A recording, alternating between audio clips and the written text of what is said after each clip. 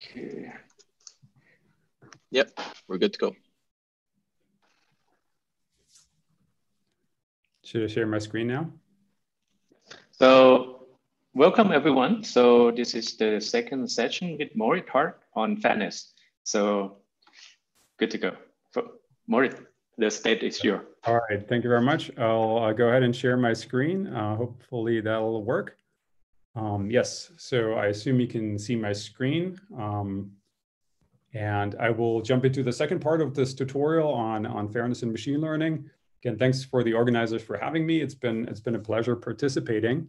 And thanks for the audience. It's been a really engaged audience, and I had a really interesting time in all the question sessions afterwards, you know, with this group of students. Let me see how I can go into presenter mode. One quick second. There we go. All right. So part two, let's recap where we came from. So last time we discussed attempts to define fairness, or at least get a handle on what is unfair by appealing to statistical properties of you know, the joint distribution of your features X, your outcome Y, your risk score R, and status in a designated protected group that could encode race or gender or disability status and so forth. And we discussed you know, the main fairness criteria that had been proposed in this limited setting. And three common ones were one called demographic parity, which equalizes acceptance rates. The other one, and you can write this as the score is independent of the protected attribute. Error rate parity, which boils down to equal true, false, and positive rates in all groups. This follows from a conditional independence statement. I'm just recapping them quickly. They won't be that relevant for today, but I just want this to be fresh on your mind. And the third one was calibration, or predictive parity, which means that you have an equal positive outcome rate given a score value in all groups. And this follows from a different conditional independence statement. That was the recap. And I want to also repeat the example that I gave last time, because that's tying into the topic of this talk and what we want to talk about today. And that's the question, is prediction too narrow? And what are our alternatives to prediction? And so the scholarly debate around this risk score, for instance, compass that's used in recidivism prediction, was largely about the tension between these fairness criteria. And there are also data and measurement problems involved that have been discussed. But the issue I wanted to highlight is not how we predict, but is it a problem that we frame this as a prediction problem in the first way? So I want to draw attention to the problem formulation. And I made this example using the case of failure to appear in court, where one approach is to frame this as a prediction problem and predict failure to be in court and jail defendants if the risk is high. An alternative is to understand the causes of failing to appear in court, and you know, such as, you know, lack of transportation, lack of childcare, and addressing those root causes and implementing steps to mitigate those. And that was also part of a settlement in Harris County, mitigating this alternative that I found compelling. So examples like these it led me to question a few years ago this standard view of learning and decision making, where we kind of start from a data and we accept the data as given. The data is just, you know, this is the joint distribution. We're not going to ask questions about that. We're not going to change that. We're not going to try to get a different distribution. We're just accepting the data as it is. And we're putting some kind of learning process on top of that, some kind of smoothing and interpolation, some statistics, machine learning. And then we get a model, such as a predictor, and we use that to make decisions. And maybe we have like some cost function for our decisions, like a cost for false positives, a cost for false negatives. But we're pretty oblivious for how this fits in, okay? And so what's missing from this picture is the whole surrounding story of what goes around this. And this is where my, you know, as I just mentioned, my role model, Ursula Franklin, comes in. She wrote in 1989 that technologies are developed and used within a particular social context, social, economic, and political context. They arise out of a social structure, they're grafted onto it, and they may reinforce or destroy it, often in ways that are neither foreseen nor foreseeable. She continues that context is not a passive medium, but a dynamic counterpart The individuals, the responses of people individually and collectively, and the responses of nature are often underrated in the formulations of plans and predictions. So she's saying that not only are we ignoring, context when we're making our predictions, this thing that we call context is also not a passive, a static creature, but a dynamic counterpart, something that is about the responses of people. And it's that dynamic element that can invalidate our predictions. And so trying to draw a picture, and this is a highly imperfect picture, but trying to draw a picture about this story is that social decisions in the real world might look a little bit more like this, okay? So you still have your data and learning and model in there, but you use the model decisions and you're mindful of how these decisions affect individuals and how in turn individuals respond or interact with your model as you make these decisions. And then you also pay attention to how individuals make up the state of the world and make up what becomes future data through measurement, okay? And so there is a closed feedback loop that our data and model and operate in, and the people and the world. And this is sort of the extended picture that we're trying to capture and that Franklin is drawing attention to. And so what I wanted to do in this talk is highlight two research directions that were motivated by this broader perspective, okay? And the first one is about causality. And I'm going to ask the question, can we capture social context, the surrounding stuff, social facts about the world and how things happen? Can we capture that through causal models?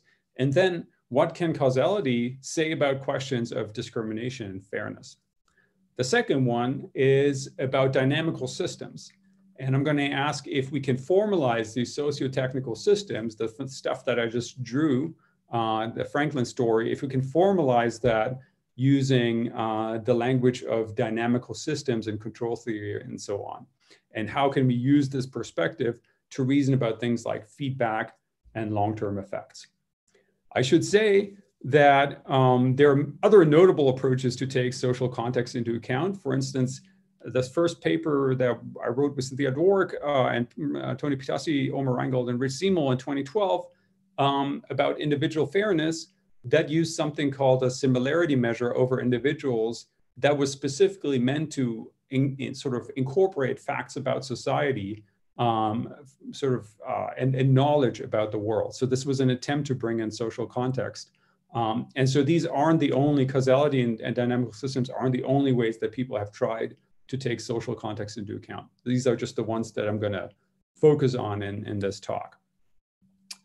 All right, let me start with causal modeling and fairness. And that's something I've been thinking about for the last 4 years, and I still don't have great answers. So this talk is maybe a bit of a letdown in that I'm not going to give you definitive answers on this topic, and I'm not gonna, and I'm in some sense gonna involve you in my ongoing thought process.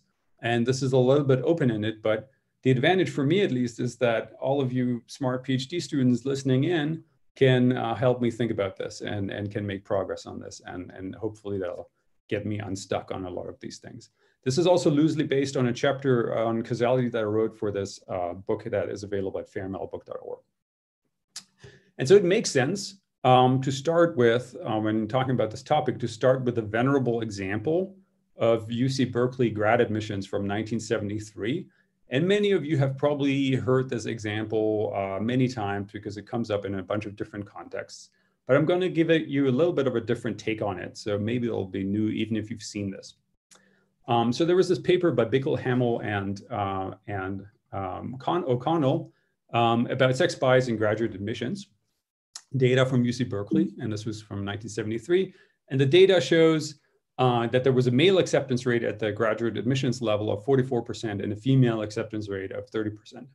And people were rightfully concerned about this disparity and whether this disparity is a sign of sex bias in graduate admissions, okay?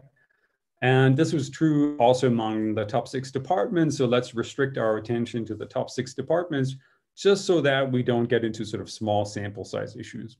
Okay, so let's only look at the top 6 departments. And then the situation was something like this. So Bickel actually split up the applications by these top six departments, and he noticed the following. So they noticed that actually in the largest department, the male acceptance rate was 62%, and the female acceptance rate was much higher. It was 82%. Similarly, in the second largest department, the female acceptance rate was higher.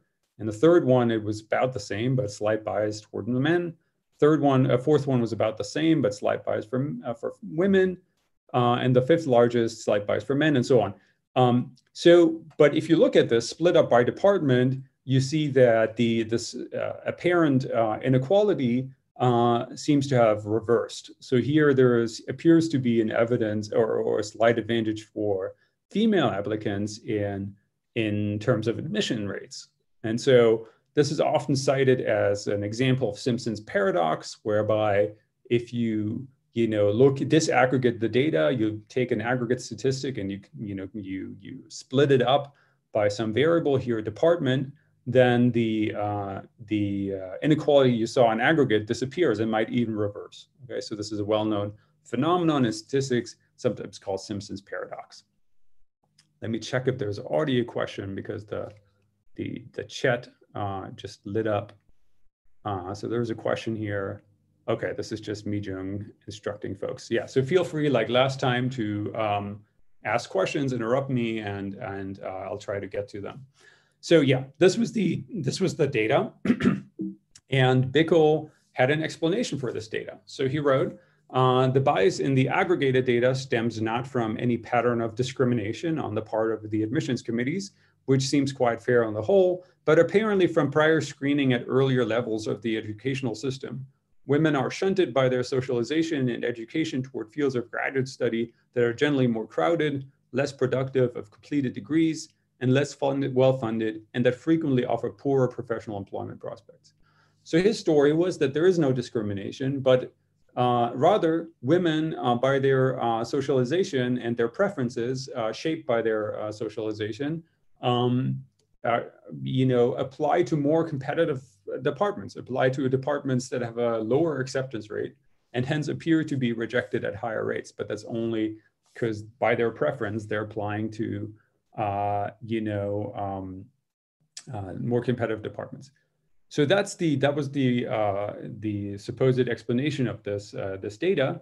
And a few years later, Pearl picked this up, and it's appeared in his causality book, where he said, in the chapter on Simpson's paradox, he gives this example, and he tells a causal story. Okay, he says, okay, Bickel was basically trying to tell us a causal story.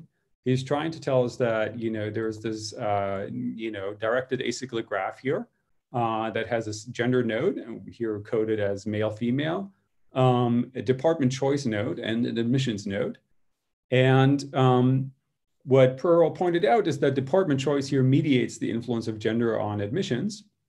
And moreover, Pearl argues that discrimination is the direct effect of gender on admission. So we should think of discrimination as this bottom link that directly, whereby gender has a direct influence on admissions. And we should not think of discrimination as this indirect influence or indirect causal effect that goes through a department. Okay, so that's the normative position here, is that discrimination is the direct effect. Okay, and so this was the causal interpretation of Bickel's story. And so one thing that I want to point out, which is not the main point of my talk, but one thing I want to point out on the side is that there are normative problems with framing discrimination as a direct effect. It roughly, if you will, captures the disparate treatment doctrine in the law that I mentioned last time, and it therefore inherits its pitfalls. So it's unable to detect many salient forms of discrimination and even legally recognized forms of discrimination. So not just moral hazards that it doesn't detect, but it also doesn't detect all legally recognized forms of discrimination. In particular, it is defeated by indirect discrimination. And my first reaction to Bickel's story was always, well, wait a minute, why do you think that's a good thing that why do you think of this department choice node as disarming concerns of discrimination?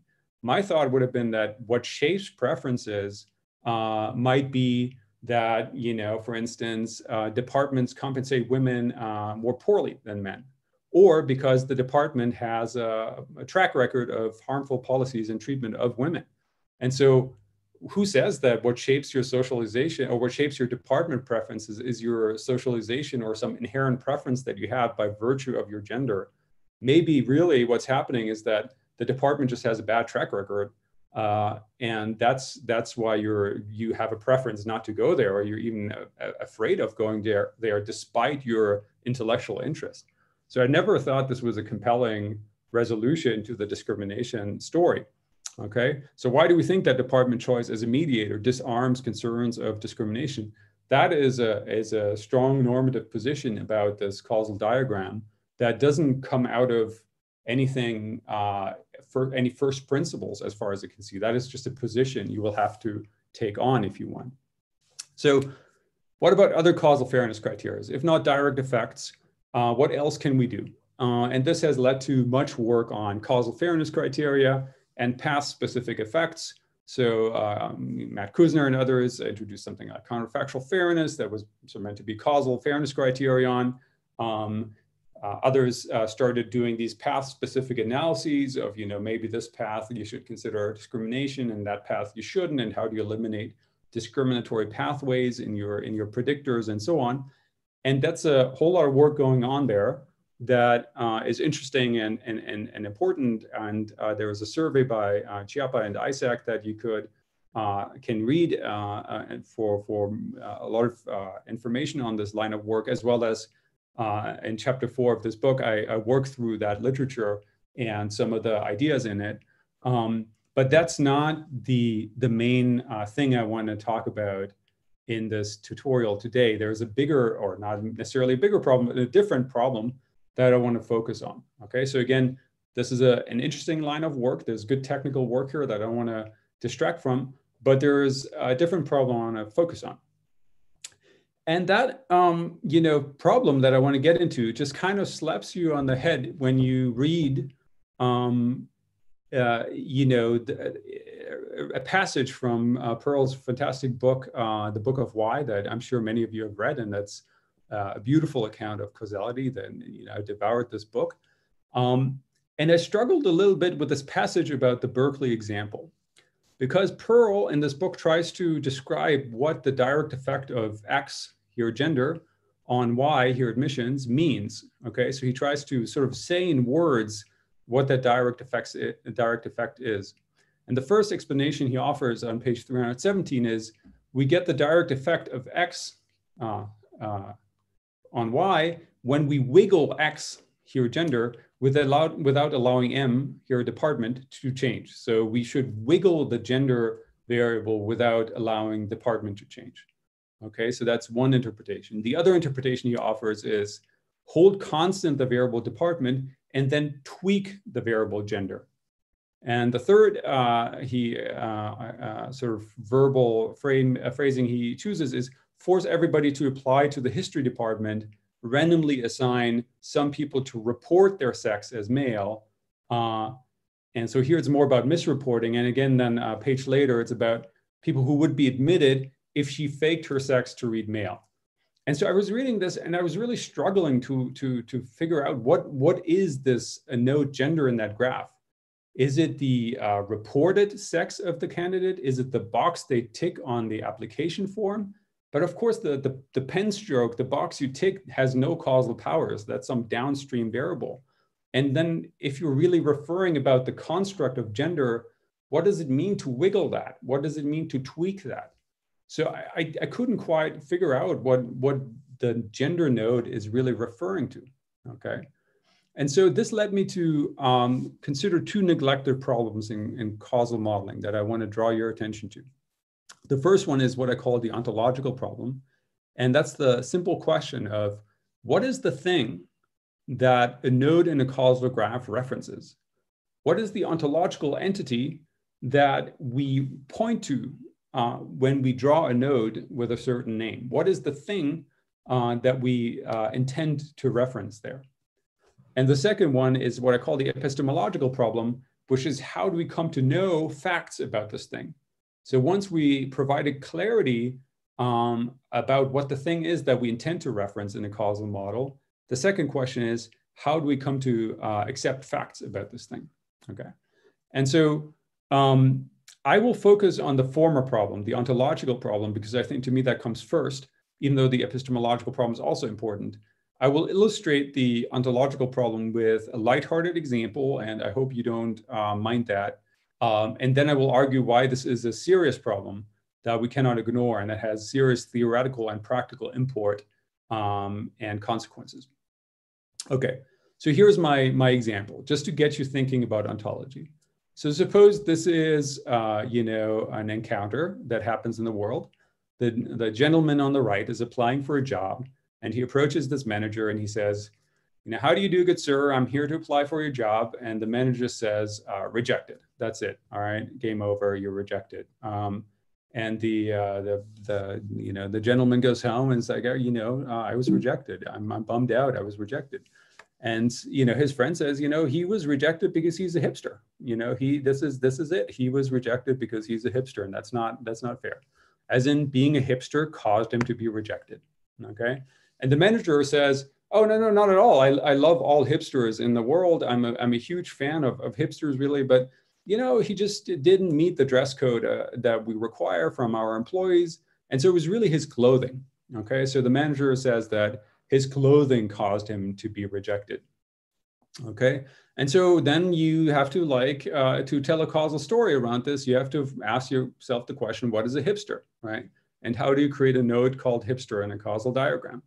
And so I looked up what is a hipster, and I found this helpful guide called The Anatomy of an Oakland Hipster. So I live near Oakland, and apparently this is what hipsters look like in my neighborhood. They carry a typewriter in their left arm, and they push a fixie in their right hand, and they smoke American Spirit, and they get their haircuts on Temascal Alley. So it's awfully specific what a hipster in Oakland is, right? And it references all sorts of things specific to Oakland. And so if you go to Portland, hipsters look very different. So this Canadian lumberjack was accidentally voted Portland's hipster of the year. And so apparently in Portland, hipsters look more like Canadian lumberjacks. And if you go to Merriam-Webster, I should say that, maybe the best definition of hipster I've heard from my friend Nikhil Srivastava, who's a Berkeley math professor, is that a hipster is a person who diagonalizes against stereotypes. So a hipster will try to enumerate all stereotypes that exist in society, so all social facts that we consider are stereotypes, and he will try to flip one bit on each of them. So he will make sure that he defies every single stereotype. So I think that's a great definition. The original definition, though, by Merriam-Webster is that a hipster is a person that carried a flask on their hip during times of prohibition. Okay, so this was apparently the original definition. And so the point I want to illustrate here is that let me go back, because there was a question, and I want to make sure I missed this. So there's some question in the chat, and also Q&A. Yeah, so there's some good questions here. So the first one by Abhijit is, do you think Bickel intentionally stressed on the word discrimination on the part of the admission committees as opposed to discrimination by a university in general? Yeah, good point, good subtlety. Yeah, so discrimination by whom is a great question, right? And so, for instance, do you want to draw a separation between a department that, pays women less, but an admissions committee that is totally fair and unbiased, whatever that means, right? So you could sort of try to entertain such distinctions, and maybe that's what they had in mind. Just a thought, is this in any way connected to intersectionality, where we are considering two factors at the same time, department and gender? I think it's that comes up. Intersectionality can play a role in these considerations for sure.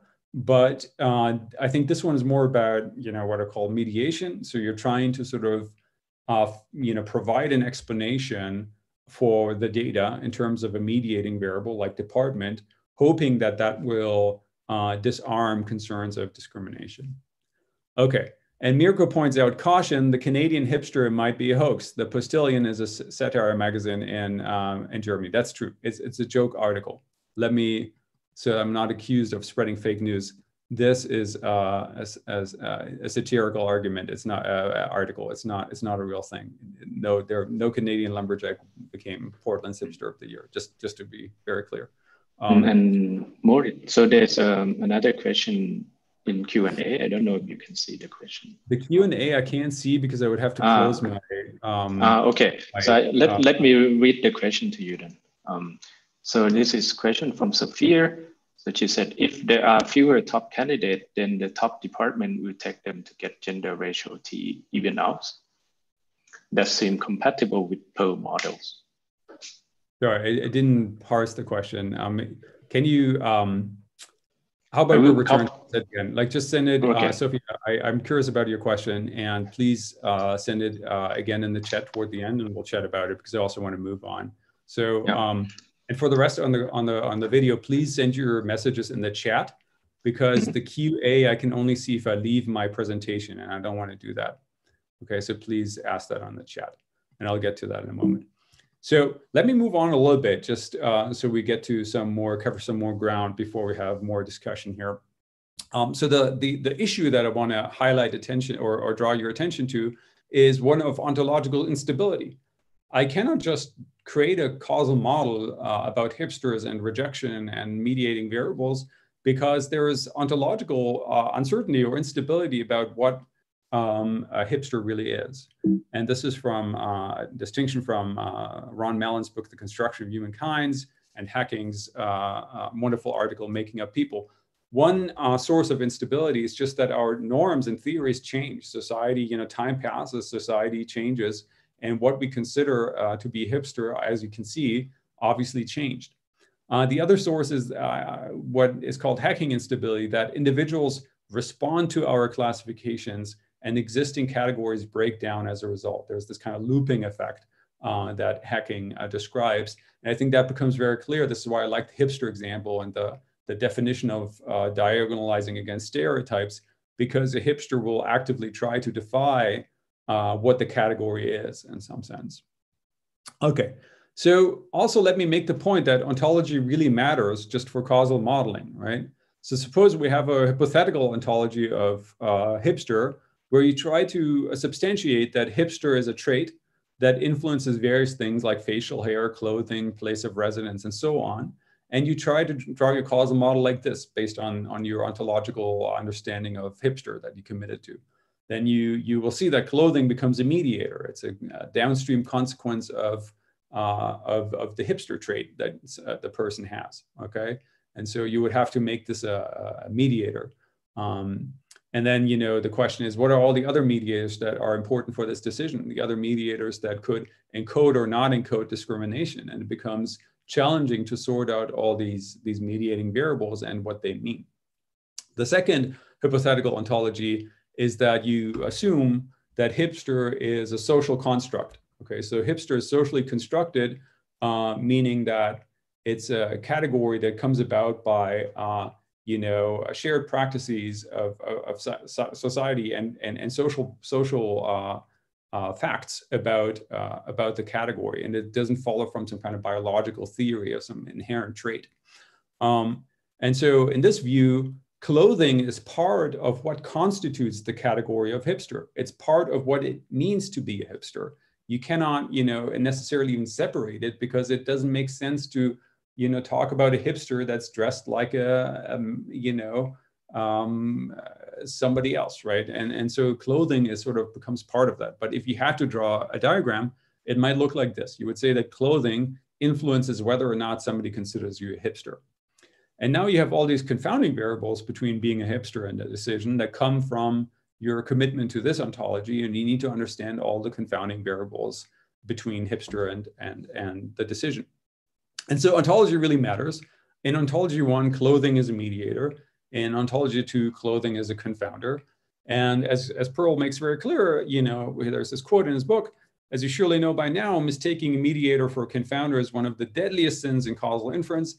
It may lead to the most outrageous error. The letter invites adjustment, the former forbids it. So you've learned in the causality tutorial this week that mediators and confounders are very different, and you shouldn't treat them the same way. In particular, you shouldn't adjust for one, and you should adjust for the other, okay? But the bigger problem is, ignoring this graphical structure, why can we even make Hipster a node in the first place? What does it reference? What are its settings? What are the Hipster settings? And why do you think this is a node, a modular mechanism that you can put in your causal graph?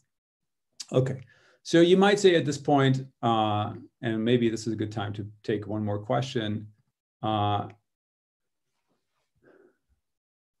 So Sophia's question is, if there are fewer top candidates, then the top departments will take them to get gender ratio to even out. That seems compatible with Pearl's model. Right, except I think, you have to specify which department you apply to. So maybe I'm misunderstanding, but let's take that offline. And so the second question is, do you, what does it say? Okay, so you took back that question. Okay, good. So that's it for these questions for now.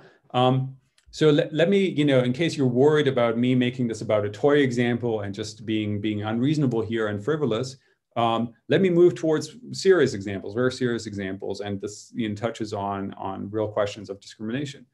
Let's say you're trying to talk about a claim like she was rejected because of her religion. You will find the exact same difficulty here, right? So again, you could say religion is, your religious affiliation is an attribute of yours, it's a feature of yours that influences other things, right? Depending on your religion, you may be steered away from getting a college degree, or you may be steered towards a college degree. And so that's one way of thinking about it, religion as an attribute. There's actually a recent paper by Zhang and Barenboim where they draw the causal graph like this. They say, actually, if you get a college degree, you might lose your religion because you learn about, you hang out with lots of people that are atheists and don't have a religious affiliation, and you change your religious affiliation based on the education that you receive. Okay, so my point is, these competing models are not questions about what the graphical structure is. They are actually manifestations of the suppressed question of what religion really references in the first place, right? The reason why we don't know how to draw this is because we don't know what this religion node really references and how we come to believe facts about what this references. And this is sort of a suppressed question. We talk about this under the guise of what is the graphical structure, but there is a more elementary problem of what is the node even in the first place? And why do we think there is such a node? And this is particularly important for the topic of race. And whenever you want to include race in a causal model or make causal claims about race, this is a deep, difficult question. Okay, so what do we reference when you put race in a causal claim or a causal model? What do you want to reference with that? We know that race is a social construct. It's not, what race is does not follow from a biological theory. You cannot just put a race node in your causal model and hope that, biology will tell you the mechanisms of that. That's debunked. That's not where the scholarship is. And so if you want to read about the metaphysics of race, you should start with, or you should consider the work of Haslinger, who made important contributions here. Here's some of the works that you could start with. I also found it helpful to read this book by Ron Mellon that I mentioned earlier, and scholarship by Kai-Sean Spencer. And there's also lots of political philosophy and philosophy of race. Shelby, Mills, and Paya are important scholars to mention here. So there's decades of scholarship of this that's very important. That's sort of important in debunking misconceptions about race, pseudoscience about race that's been used to justify harmful discriminatory patterns over long parts of our history and continue to do so. So this is fundamentally important for this topic, and all that comes up in, when you need to decide what this node is, right? And so I'm really struggling with this, and I've really been, challenged by this and stuck on this point. And so I've been thinking, where can we go from here? Okay, so I don't want this to be defeatist. I don't want to be pessimistic, and I don't want to stop doing causality. I think I will make a case for why we should continue making causal statements about discrimination. But there's a bit of a question of where do we go from here? And you could have a defeatist position, and you could have this fallback position that was articulated by Holland in 1986, who said, put as bluntly and as contentiously as possible in this article, I take the position that causes are only those things that could in principle be treatments and experiments. The only way for an attribute to change its value is for the unit to change in some way and no longer be the same unit. Statements of causation that involve attributes as causes are always statements of association between the values of an attribute and a response variable across the units in a population. So Holland argues that, when we talk about immutable characteristics, these things can never be causes. We just sort of make statements of association, even if we try to talk about them as causes. And so that led to this whole decades of debate around manipulation and causality that I don't want to rehash, because in some sense, I always thought that it's a bit of a proxy debate. Because in my opinion, laying out an experimental mechanism of manipulation is a way that we hope to certify that the construct has a stable enough ontology that permits it to become a cause. So we think that this experimental mechanism is so important because that endows the construct with its causal powers. By saying how you manipulate it, you sort of ascribe and certify the causal powers of the construct. And Pearl rightfully points out that this is not the only way we can try to certify that, okay? Manipulation is not necessary for things to become causes. The statement, the earthquake caused the house to collapse, is completely uncontroversial because our physical understanding of the causal process here is so mature and so stable that we don't need to be able to manipulate earthquakes. We don't need to be able to randomly cause them or do some kind of RCT to figure out that they collapse buildings. That's not where it's at. However, for social constructs, gender, race, and so forth, it's not clear what this kind of argument would look like. And there is a beautiful article by Hirschman and Reed that I recommend that you read called Formation Stories and Causality in Sociology, where they specifically talk about this idea of a formation story, which is the argument you need to make to say how something becomes a cause, okay? And how why you think that something can become a cause. Okay, so they call this a formation story, and I like that expression. And so what we're lacking in causality right now are these formation stories. How do we certify that something can become a cause? And so, let me ask sort of bluntly, is this just getting so complicated that we should give up on social constructs as causes, right? Should we stop talking about, race as a cause or gender as a cause and so on? And I'd argue this would be a serious loss, and I wouldn't want to go there, in part because causal statements have serious political, social, and legal significance, right? It's not just, a theoretical exercise. This is how we can hold, people accountable and how we can locate injustice, right? And we do make causal statements about these categories precisely because we want to call out grave injustice and pinpoint it. So we don't want to give up causal statements about this. It would be a huge loss, and we use causal statements all the time in this context, right? For a good reason. And also, causal explanations are, of course, a cornerstone of the social sciences. We are interested in causes. So I think this is not a route. I think we can't give up on this on these things as causes. Okay, so that's why a lot of especially empirical scientists and applied scientists have turned to what you can call the Rubin-Greiner proposal. And this is this idea of moving from race to exposure of race, like the name on a CV. Okay, And so you're asking not what is caused by race, but what is caused by the perception of race in the decision maker. Okay, so how does a decision maker respond to perceived race of an individual or stimuli of race? And then you hope that somehow exposure to race is something that you can tweak and wiggle and manipulate experimentally, and hence you kind of avoided this problem of talking about race as a cause, and you've moved to something that seems like an empirical experimental framework. Okay, and so this is the approach taken in many very important audit studies and much empirical work. For instance, the groundbreaking Bertrand and Melanchthon study from 2003, where they compared predominantly white, American names with Black American and African American names on CVs, and looked at how that changed callback rates, and found striking sources of discrimination, or striking evidence of discrimination. And it's important. It's these kind of audit studies are very important in locating racism and sexism and discrimination in our society. And just to give you a striking example out of Germany, a recent audit study by Wechselbaumer, and I think this one is just shocking, right? So, in Germany, it's customary to put pictures on your CV when you apply for a job.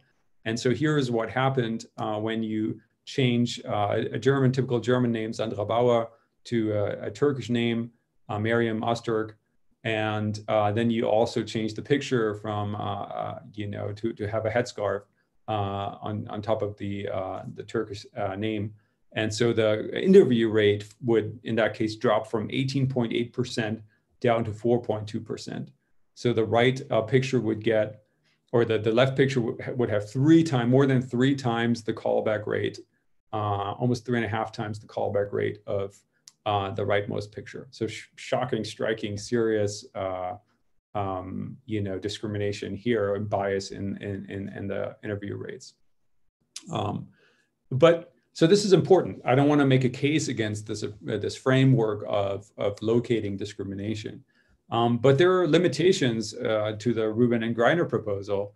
So first of all, if you think about it, of course, the name Miriam on its own has no causal powers, right? It's the name Miriam plus a whole slew of social facts about, the German society and social facts about Turkish people and Muslim people in the German society that trigger a response, right? So what gives it its causal powers is not just the name as like an alphabetical string. It's a name, together with a set of social facts about what that name references, okay? And so what are those social facts and where do they come from? And this is where in this Rubin-Greiner proposal, this is where we pushed the metaphysical problem. We've just, pushed it away a little bit so it's out of sight. But it's still, if you ask what is really doing the work here as a, causal matter, it's the social facts and not the name itself, okay?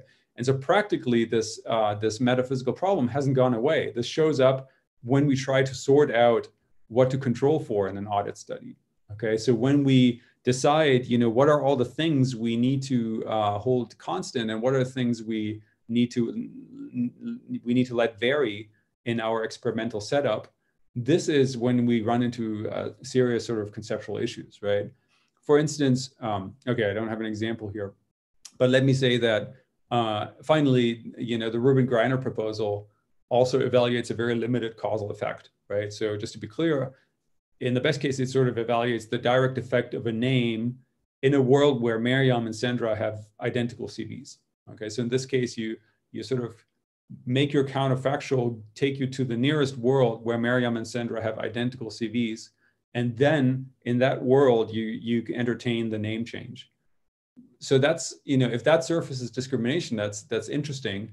However, we are decidedly not, in a German society where Miriam and Sandra have typically identical CVs, right? This is the whole point. This is the whole source of the causal powers here, is that this, the society has that inequality where typically Miriams have different CVs than Sandras, and this is the crux, right? And so it doesn't, the Rubin-Greiner proposal, it can be used for these audit studies. It's very important empirical work, but conceptually it does not give us a framework for talking about how social constructs become causes.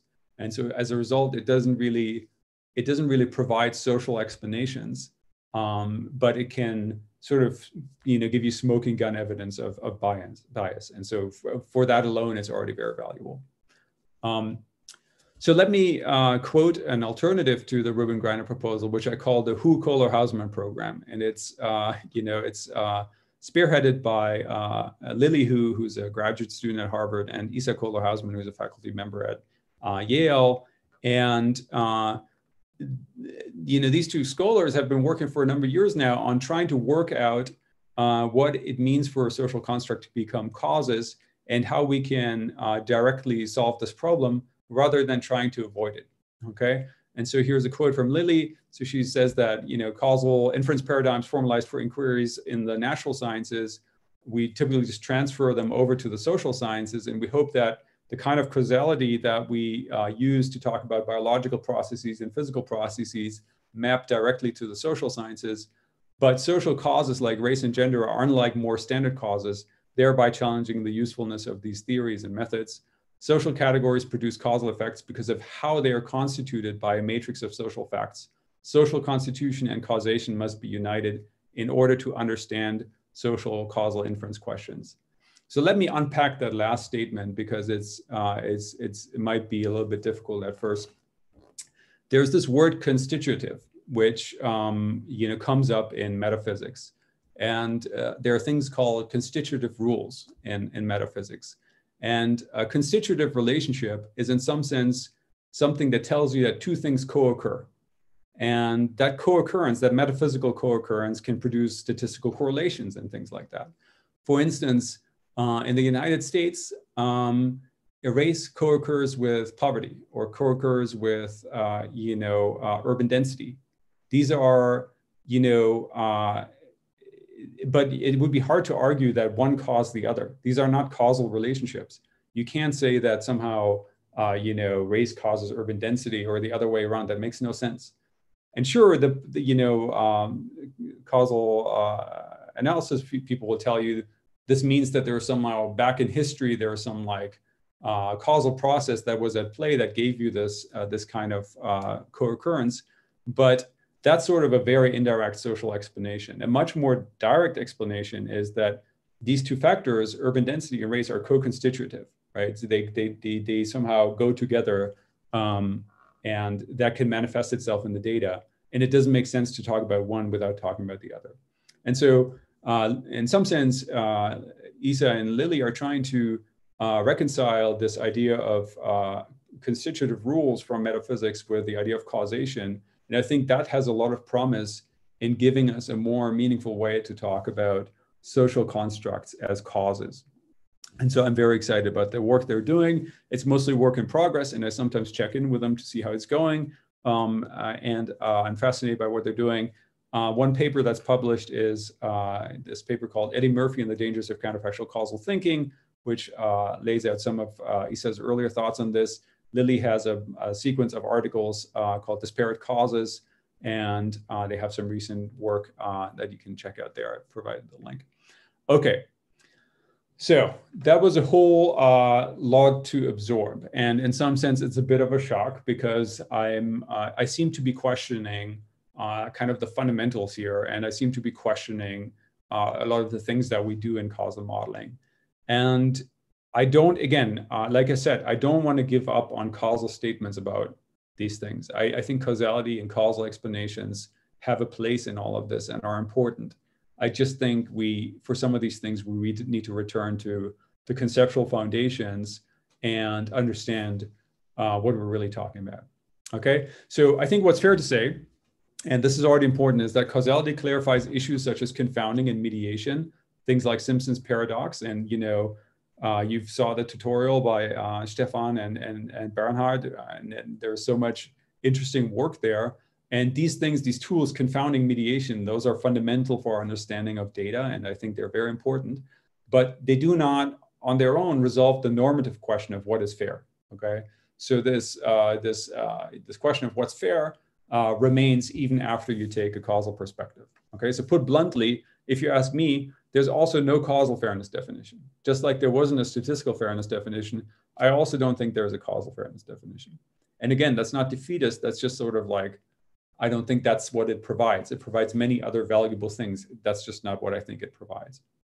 And then the point I spend more time discussing is, causal modeling involving social constructs suffers, in my opinion, from an unacknowledged or underappreciated ontological and epistemological problem that are, deep and challenging. So I think these problems are conceptually very challenging and practically relevant, and they're essential for sorting out what we're even talking about here.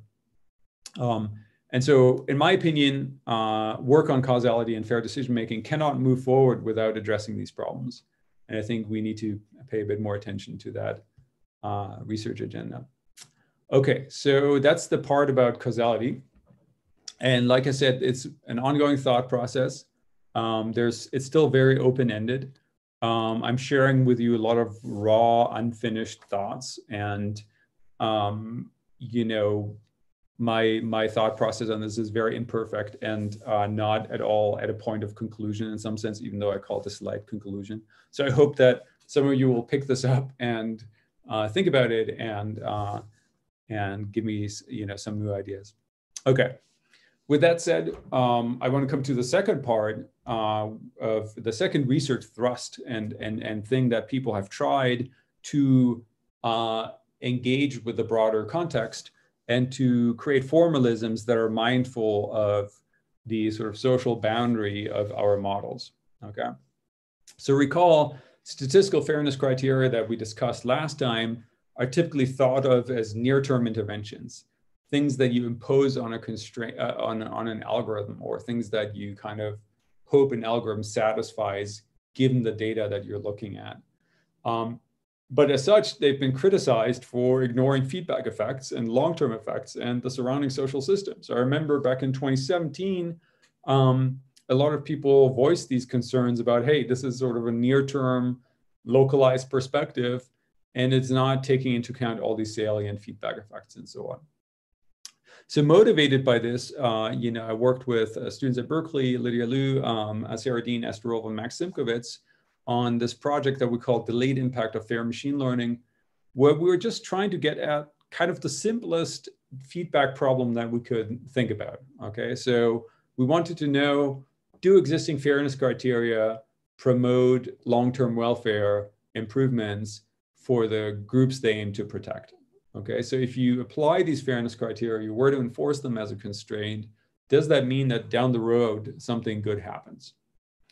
And again, we were trying to start at square one and we come up with the most basic setup here. And the setup that we came up with is just, you have, again, as before, a score, like a credit score, and you have a decision rule that's a threshold of your score, let's say a lending decision, and you have an outcome, let's say a default outcome. And think about the lending setting.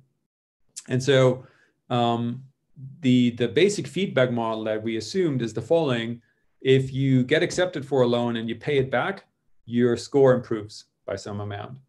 If you get accepted for a loan and you fail to pay it back, your score diminishes. You have a default and there is harm, you experience harm, and that's manifested in a lower score. And when you don't get accepted in the first place, your score remains the same. Okay, so your score wouldn't change. It's very simple model. Okay, just incredibly simple dynamic, and you'll see that you'll notice that we're identifying the score with a welfare measure. Okay, so there's an important restriction because we didn't want to introduce another arbitrary welfare measure. We just said we're also going to measure welfare in the score value itself, okay, which is, of course, a strong assumption. Let me see if there are new chat questions.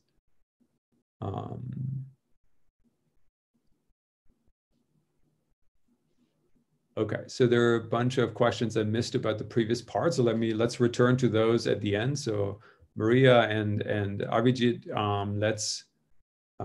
let's talk about those towards the end because they're already about the previous part. And I also see that there's new Q&A stuff, so please put that in the chat. I can't see the Q&A. Okay, so this is the model, very simple. And here's what happened. It was kind of an interesting picture. So we were thinking about the long-term improvement. So in some sense, your score down the road, and this acceptance threshold of your decision rule. And so if you reparameterize things so that everything just depends on this acceptance threshold, which you can do under some, in some general case, you get some curve that we call the outcome curve, and it looks like this. It has a single hump. It's unimodal, and there's some point here on that curve that's achieved by unconstrained machine learning. There's some point here that you get some amount of long-term improvement that you get if you do nothing at all. If you just take your score and you set the threshold to maximize institutional profit. Okay, so to maximize profit for the bank, you would get some kind of outcome here. And as you can see from this curve, you could increase your threshold a little bit further, and you would get the maximum of this long-term improvement. And that's what we call the philanthropic optimum. So you can slide the threshold a little bit further, and you can go from unconstrained, from the thing achieved by unconstrained optimization to this philanthropic optimum. That's the best you can do. And we call this area of improvement over unconstrained optimization, we call that relative improvement. And we call the other areas relative harm, where you you do worse than no constraint at all. And there's also a sort of an area of active harm where your long-term improvement actually becomes negative. Okay. And so what we found is that existing fairness criteria in general cause relative harm. Okay, so they're not suitable in promoting long-term well-being. They tend to overshoot or undershoot and end up in this area of relative harm, and sometimes even active harm. So there's a bit of a cautionary tale about, yeah, if you want to use these things to to improve welfare in the long term, that might not be possible by just imposing them as constraints. Okay, it's a fairly basic point if you think about it, but this is what comes out of the model. And you want to think about this in terms of dynamical systems, we kind of had a very simple dynamic in mind behind this delayed impact setting. So we just sort of envisioned, at least informally, a two-variable model where you have a score and you have a decision, and your score obviously feeds into the decision, then your decision affects the score. Okay. You also don't have to create these cyclic models. You can always work with an unrolled acyclic graph. So you can take any cyclic model and you can imagine you just have multiple time steps, and you can sort of, go back to, an acyclic graph, which you could also interpret causally if you will. And notably in this work, we only considered a single time step. We didn't sort of iterate this dynamic to infinity. We just kind of assumed one score, one decision, one updated score. So one step feedback model. And so that was, the paper. And obviously it left open a lot of questions, like what happens with multiple time steps? What happens with more complicated dynamics? What happens when you look at different settings of this? What happens when you try to make this more realistic, okay? So here's a paper, for instance, by Krieger, Madras, Pitasi, and Ziemel. It's called Causal Modeling for Fairness in Dynamical System. And it does a really nice job taking all these different dynamics that have been proposed after our paper and turning them into causal DAGs, so directed acyclic graphs, causal graphs, and endowing them with a causal interpretation. So it fits in nicely with what we talked about. So did this exercise for our paper and came up with a causal model, which actually looks a little bit different than what I had on the previous slide. But it's a directed acyclic model for what's going on here.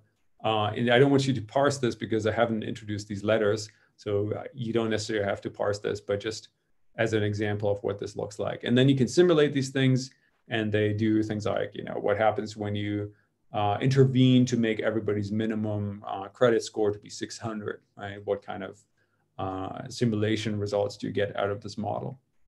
And this was also implemented in something called a package called the ML Fairness Gym, a tool for exploring long-term impacts of machine learning systems. that was announced on the Google AI blog earlier this year. So people like this idea of creating these dynamics and simulating them. There are a bunch of other things. Here's a paper by Lily Hu and Chen from around the same time as the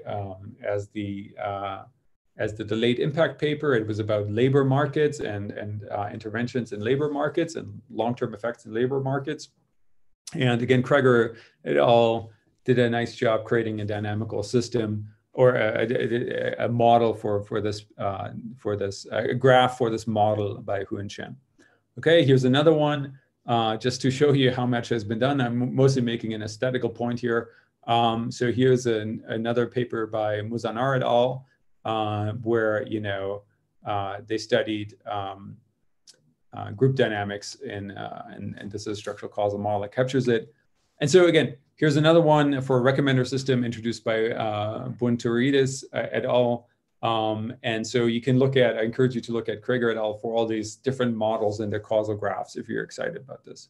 So I thought, oh my God, this is so cool. I mean, look at this. There are all these awesome models. There are these dynamics there. We can like start to model things.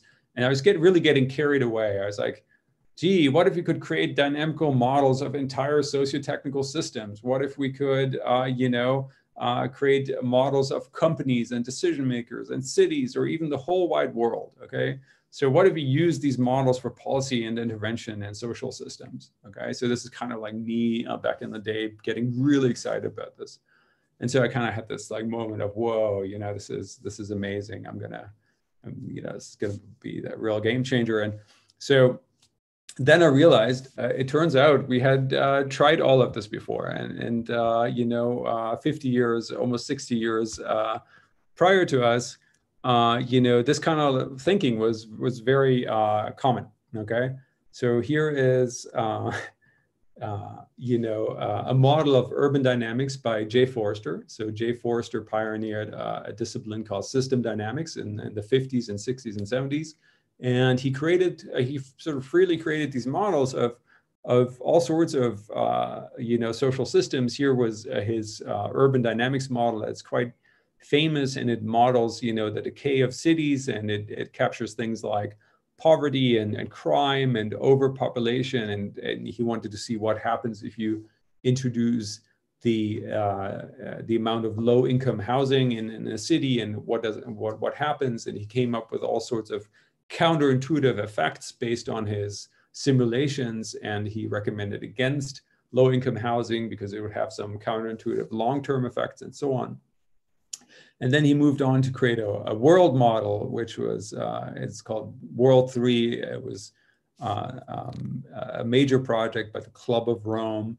It was an attempt at making climate policy and making the point that if we don't control emissions, or if we don't control various things in this model, the population of the world is going to overshoot and collapse. Okay, so the point was that around 2050 or something, so in 30 years from now, we would experience overshoot and collapse if we continued on the current trajectory. So this model might be accidentally more accurate still, but. And even like, it was impressive, even like in 1958 already, Jay Forrester had created these industrial dynamics that he used to model like, inventory and industrial processes. And he had a programming language for punch cards where he implemented these, dynamical models, and he simulated them on the hardware of the day. So in many ways, very impressive.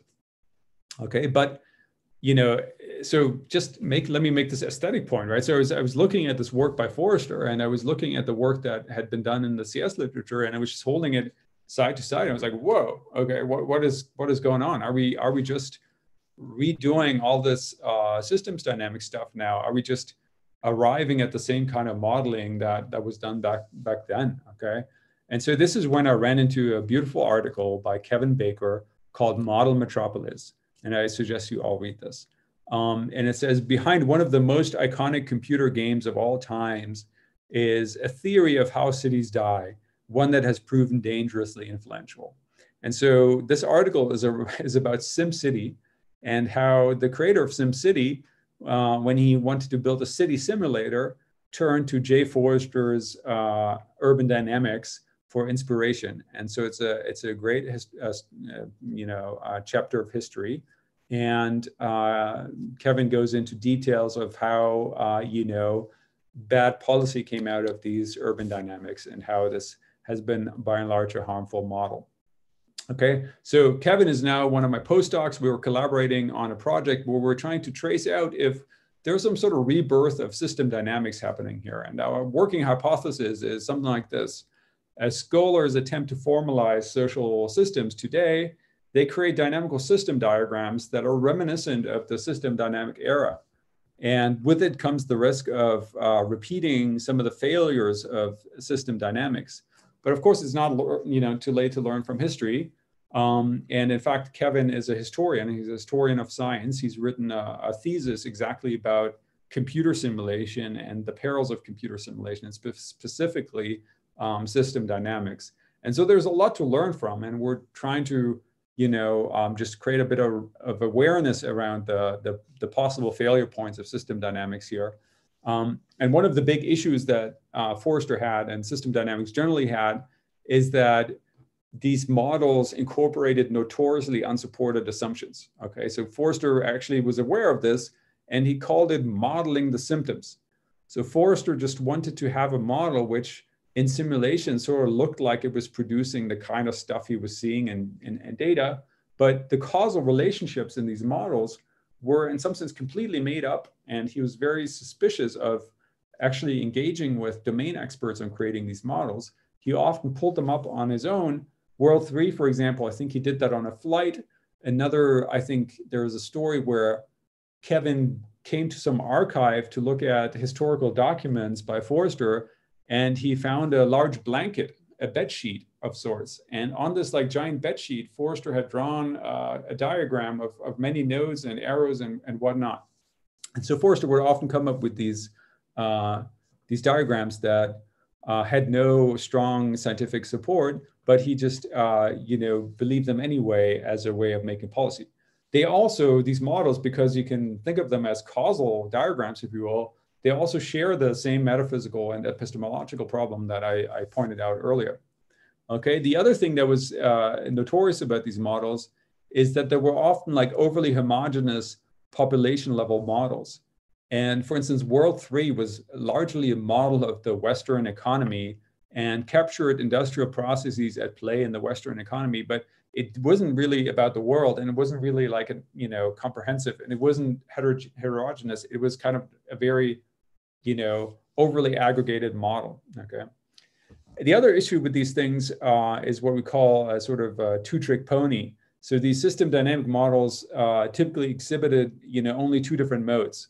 There was the overshoot and collapse mode, and there was the decline mode, right? So it's kind of like what dynamical systems do, right? They always grow exponentially somewhere, and then they collapse, or something goes to zero. And so you sort of, in these simulations, you kind of kept seeing the same things, and it didn't really matter what random seed you used, or it was sometimes you could create really bad initial conditions that gave you the same thing, and so it was kind of a strange thing. There's a long question here by Nikki. So let me just finish the last failure point and then go to Nikki's question. And finally, the important point to make about these models is that Forrester had in mind that these diagrams would actually be legible to policymakers. Okay, so he thought of this as a representation of knowledge, right? Similar to how we now think about causal diagrams as a representation of scientific knowledge. And he imagined that these models would therefore be legible to policymakers. So policymakers would somehow look at these flow charts and diagrams and be like, I get it, that's how it is. But this was not at all true, right? These things were completely illegible to policymakers. You would stare at them and not get anything. And these complicated diagrams didn't help. And so, okay, there are questions for the end, so I'm just going to wrap it up soon, and then we have more time for questions. Okay, so, and I'm almost at the end actually, so we have a lot of time for questions. So my prod for this work in this area is sort of how can we anticipate and mitigate these failure points, and how can we be more aware of them? One thing we tried to do, and this shouldn't be the only thing, but we created a Python package called Why Not. It's available on GitHub. You can check it out. And it's an experimental sandbox for decision-making and causal inference in dynamic environments. And it includes all these dynamic models that people have created, from system dynamic models to more sophisticated models like Nordhaus, climate model that in part won him a Nobel Prize. So important, famous dynamical models that have been proposed over the years are in this package.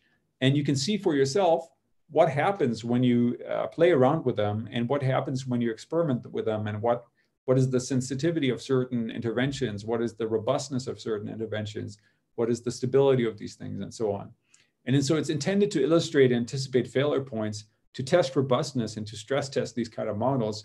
And it's not created for forecasting of policy. So it has a pretty different angle. It's in some sense, the angle is not, use this to make a forecast. It's use this to anticipate what the issues are with your models, okay? And so the lead designer and developer here is John Miller, and lots of contributors from Berkeley, Chloe Su, Jordan Troutman, who's actually an undergrad at the University of Maryland in Baltimore County, Juanqui Perdomo, Tiana Zernick, Lydia Liu, Yusan, Ludwig Schmidt, all people in my group who have contributed to this. So thanks to them.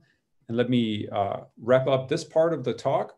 So again, I think there was a pretty big push a few years ago to attack the sort of fairness community for being too narrow and being too much focused on statistics and prediction and so on.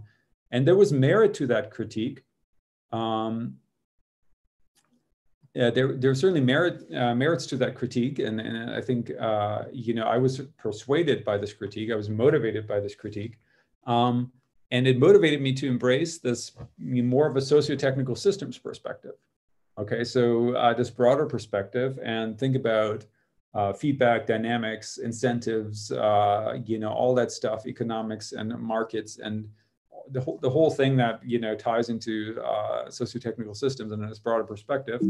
But at the same time, I realized that socio-technical systems present a very challenging territory for formal methods. Okay, so there's kind of a reason why statistics is so popular, because observational statistics are, really it's really simple to deal with them, and this idea of like doing things with less modeling is just very appealing, because once you go to this idea of modeling entire systems, there's a lot of room for doing things wrong, as is sort of highlighted in the system dynamics case. And so in particular, all these socio-technical systems that we're trying to model inherit the metaphysical challenges of causal modeling, and they combine it with new challenges specific to dynamical systems and control theory. Like dynamical systems can be pretty erratic. Control theory is a pretty delicate subject, right? To control a dynamical system, you need a lot of inputs usually. You need a lot of stuff. And so working with these dynamical systems can be very challenging.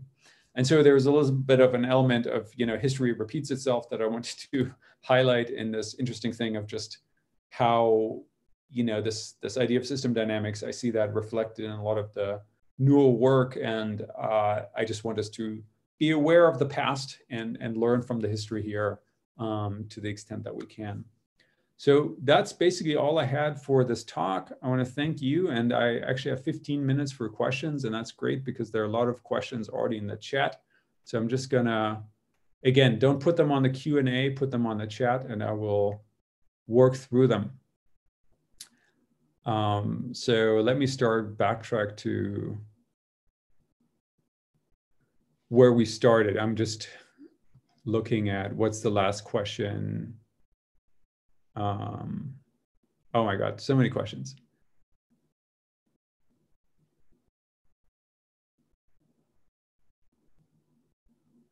So I think the first one I haven't answered is by Mrinang, who asks, do you this hipster example is clearly drawn as a DAG? Maybe do you think this hipster example is clearly drawn as a DAG? E.g., clothes determine whether somebody is a hipster. Is the causal direction clear? No problem, you just mentioned. Okay, this was the, sorry, I repeated that question. Second question from the MLSS team. What do you think about the potential outcomes framework and counterfactual in the context of fairness? So I think, I'm agnostic to, I'm fine with potential outcomes, and whether you derive potential outcomes out of a structural causal model, or you assume them and they're, I don't want to chime in on that discussion. I'm fine if people go about this either way. I don't think that in the context of fairness, it makes a huge difference. I think the graphical perspective has some clear advantages in terms of clarifying some assumptions you make and making it easier to talk about things like confounding and mediation. So I think that's one advantage of that. But normatively, from the perspective of fairness, I don't see how potential outcomes is sort of changes things much. Next question by Maria. While identities make poor causal variables, can we at least hope to say if the mediator model is better in explaining data than the confounder model? Yeah, so I think the mediator model, you see, it's hard for me to say if it's better or not, because if you can sort of say what the construct is, or what you're referencing when you're writing that construct as a causal note, it's not even clear what the mediator would mean, right? So for instance, if clothing is co-constitutive with being a hipster, then you cannot even separate the clothing mechanism from the hipster mechanism. You cannot say that, what is a hipster who is dressed like, who's dressed in a black suit and tie and whatnot, right? Because that's no longer a hipster, right? So if these things are co-constitutive, then you cannot even separate these mechanisms. And so it's hard for me to say which model is better, because neither of them kind of gets off the ground because of this issue. So Arvijit is asking, can't help but wonder about the analogical trouble faced by symbolic AI/semantic web community. What really is referred to by the word hipster in WordNet Wikidata? The deep learning folks merely map symbols to high dimensional continuous space and let the model figure it out. Yeah, so I guess the way I would think about this is, if we're just doing, statistics and prediction and, that stuff, you can pretend to be very literal. You can say, I'm not going to ask any deep questions here. I'm just going to look at correlations between this label and some other label. And I don't, I'm fine living with this as a label, okay? And this is part of why statistics are popular, because you don't have to go into metaphysics. You can just say, this is a label. It correlates with some other label, and you can leave it at that. You can pretend like that's all you want to know. You only want to know about these correlations. At Maria, that's a question of identifiability. You can end up with a Markov equivalence clause. Okay, so this was Lee Moore responding to Maria, not a question. Next question is from Nikki Kilbertas. The ontological question has connections to the discussions about granularity. Abstract causal nodes like GDP, health of institutions, also often do not themselves cause anything, but are constitutive quantities. However, economists may still believe in stable mechanisms relating these nodes in a directed causal way once we fix a stable measurement procedure for them without knowing on which granularity level the actual effects take place. Therefore, they argue for the existence of stable structural equations between them.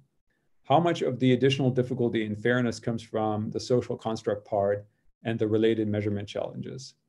Also, still on causality, so can be deferred to. Okay, yeah, great question, deep question. So, interesting, yeah. So you're saying, let's take a cue from you know, economics, where you're creating the equivalent of some structural causal model about, you know, the economy and how things in the marketplace relate to each other.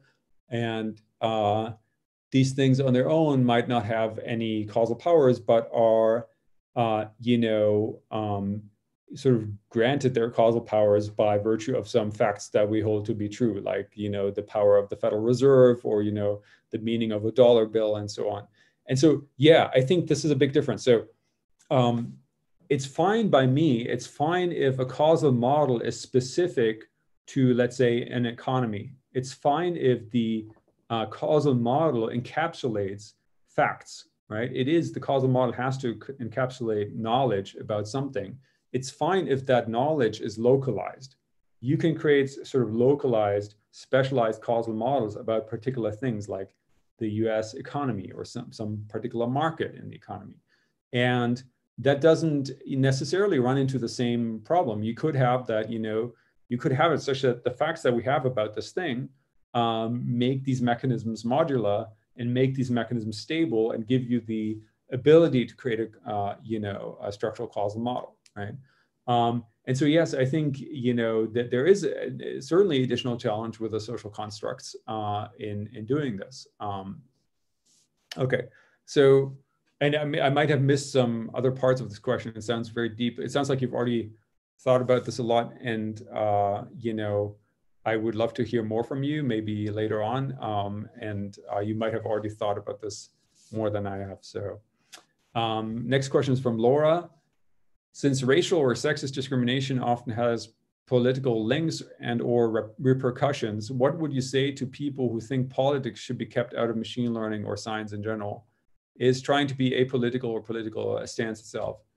This is a good question. Yeah, so you know, I don't see how machine learning can be apolitical, right? I don't think you know, anything that has consequences can be apolitical. So yeah, I think we certainly need to retire the idea of you know, a neutral science that we have. I think that doesn't make any sense, right? And so this goes into a whole nother conversation that we can maybe later have in the group session, and I can say more about this. But yeah, just to answer this briefly, I don't think there's any way of pretending that we're not part of a political system and part of you know, and what we do has political you know, import. This question was apparently inspired from an archive paper linked to here. I'm not going to open that right now, maybe later. Jan is saying, I have lost sight of what the goals of these models are. Do we want to find causes for unfairness? Are we looking for remedies, proof? Yeah, good point, right? So yeah, there was a bit of a jump here in that, you know, Forrester was, of course, not specifically interested in questions of discrimination, but just in questions of public policy, right?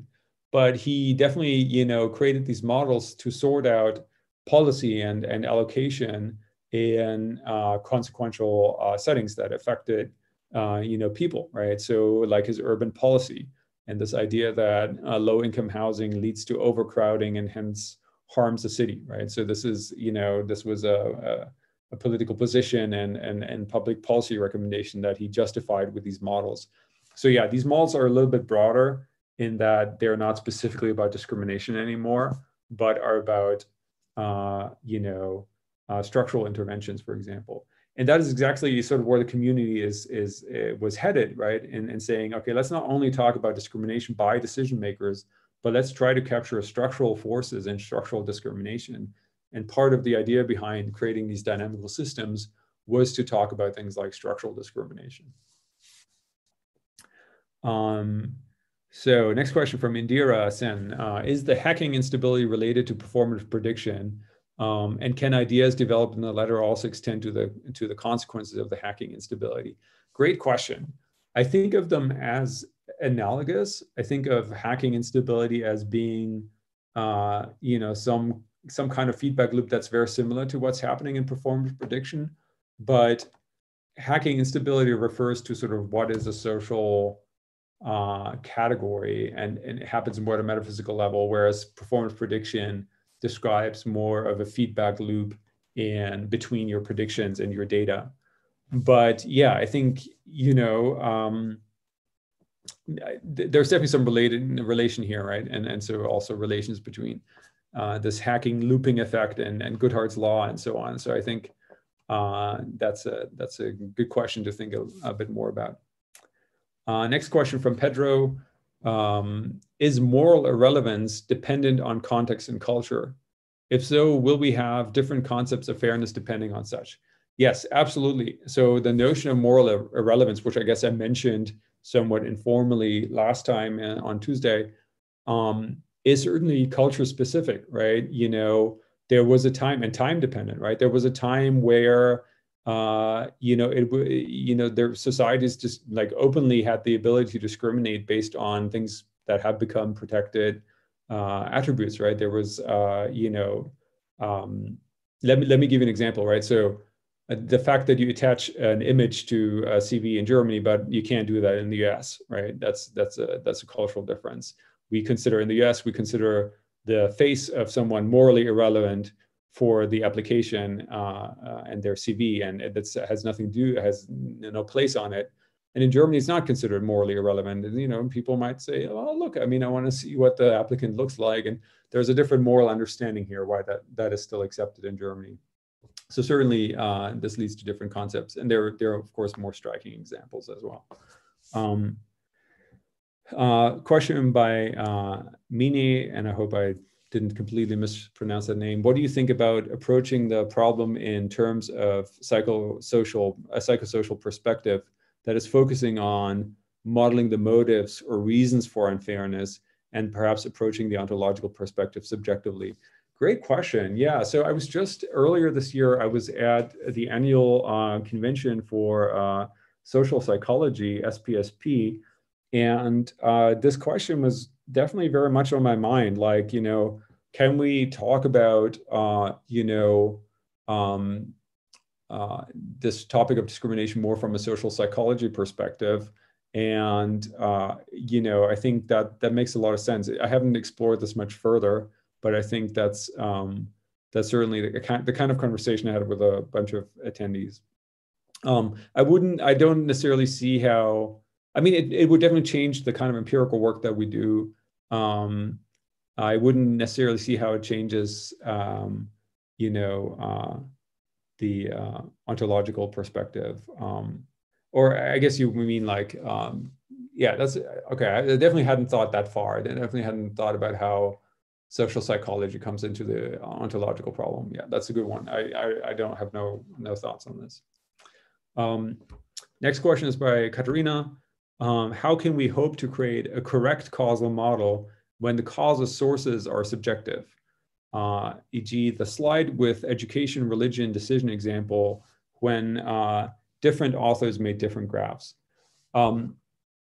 Yeah, so this is, you know, great question. This is kind of the whole issue here, right? Like, how do we decide what a valid causal model is?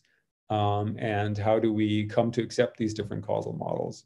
And I guess this is sort of, in some sense, the second question about epistemology, right? Where do we, you know, once we sorted out the ontology, where do we come up with the facts that we need to decide which one is the correct causal model? And in cases where these nodes have sort of a subjective interpretation and so on, that is a challenging and contentious endeavor, right? So this is definitely the sort of issue that we run into, and why I think that these are important questions to engage with, because you'll have to resolve them to sort out what is the correct causal model, even saying what correct might mean, what valid might mean. Exactly. Okay. Whew. Great questions, and lots of them. I really love the engaged audience. We have another hour of like offline questions, you know, that can go into more detail, where I hope to have more of a dialogue. We're also hitting 10:30, so it's the 90-minute mark, which is supposed to be the end of the time slot. Wait, it's 90 minutes, right? Yes, yes, it's okay, we basically right on time. Perfect. Yeah. All right, so this is maybe a point to take a break. Right. So thanks a lot, Moritz, for a wonderful talk. And I like the way that you moderate yourself, so I don't have to do a lot of work here. Thank you. Yeah, so I think just a reminder that we will have roundtable discussion with Moritz again in half an hour. And I hope that everyone can join and have a fruitful discussion together on the topic of fairness. I think there's a lot of open question and many open problems that we can try to discuss, and maybe we can come up with a good solution, or maybe not. But I hope we will see each other in half an hour. All right, okay, thank you very much. Yeah. Thank you so much. Thank you. Thank you very much, Moritz. Thank you for the talks. It was amazing.